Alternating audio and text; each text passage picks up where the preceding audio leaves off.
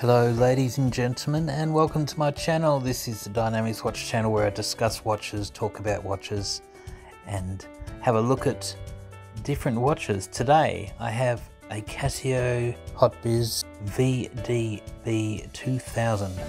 This is a touch screen databank watch and it is operated with tactile pressure. There are no physical buttons on this watch.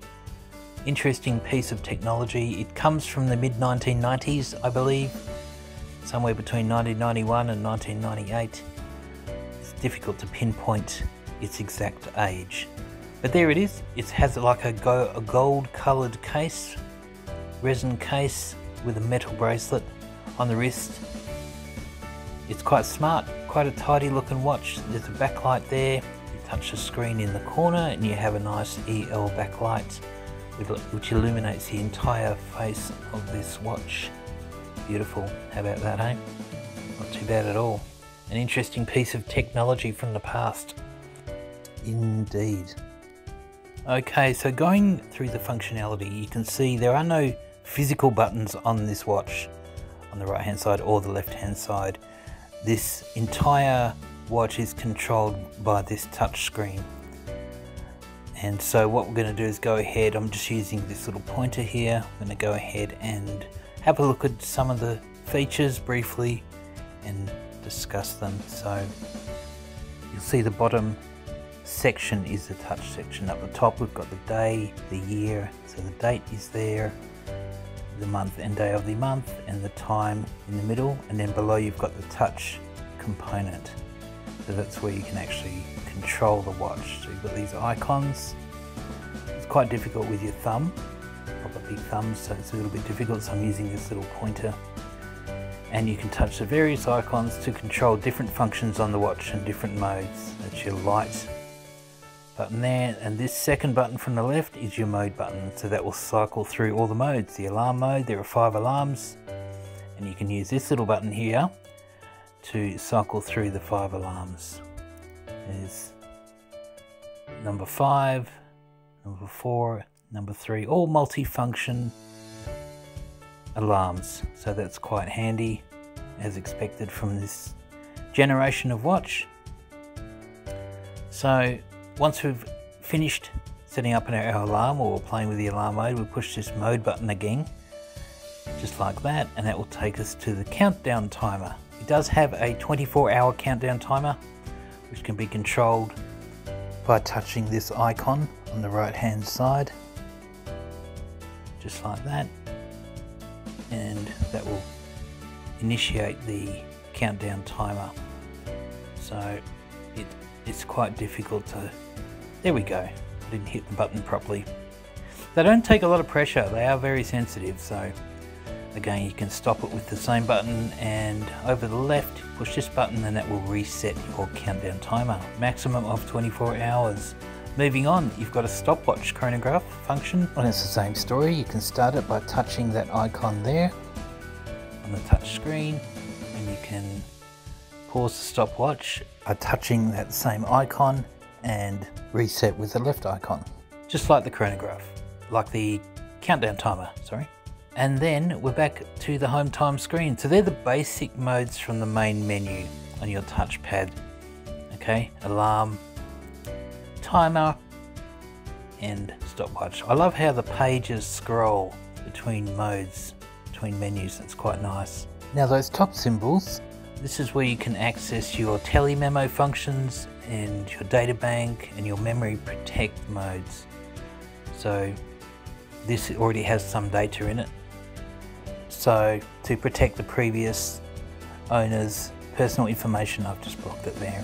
So from there you can simply scroll through your different entries from there.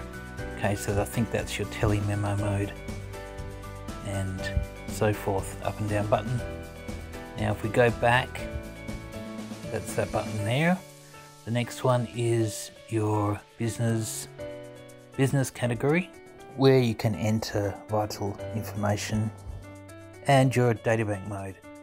So basically the top row of buttons will access your databank features, telememo features, and the bottom row of buttons will navigate and go through your main modes in the watch itself.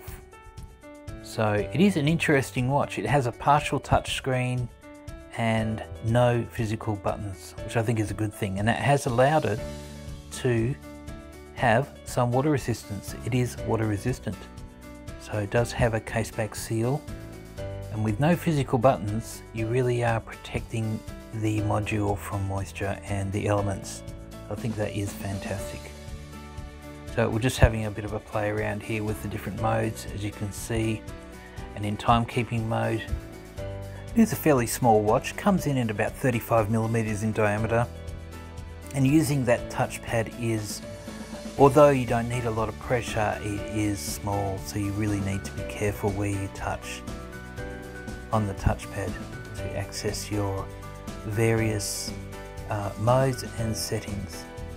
Now if you did need to go ahead and adjust the time, because you can see the watch has not been set to the correct time, 1995 there, what you need to do is hit the adjust button and hold it down. Now the adjust icon is on the bottom row, second icon from the right, just there. So what you need to do is push that and hold it for a few seconds, and there you go, you're in adjust mode, and now you can go ahead and adjust your time, your date, your alarm. If you're in alarm mode, you use that same button to adjust and set your alarms, etc. So it is fairly logical, and once you get the hang of it, it's quite easy. So that's the rose gold, well, rose sort of yellow gold coloured VDB-2000. Fantastic. An interesting watch, a little bit of mid-90s technology there, and it's fun to play around with. Very interesting indeed. So guys, in summary, I do like this watch. Here it is in a little bit of sunlight. You can see what it looks like in a different environment.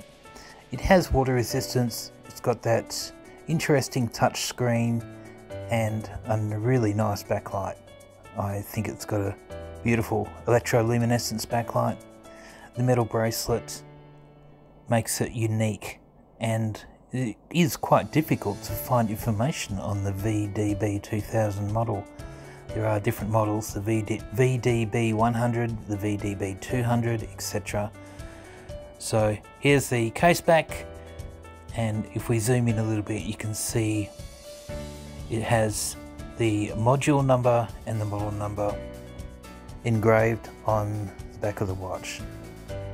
So there we have it, people, the Hotbiz touchscreen watch from Casio, the leaders in wristwatch technology. And for your information, the battery is a 2016. Well, that just about wraps it up for today. Thanks for watching, and I will come back to you next week with another watch review or another watch upload. If you'd like to see another video from my channel, there are links on the screen. Thank you, and bye for now.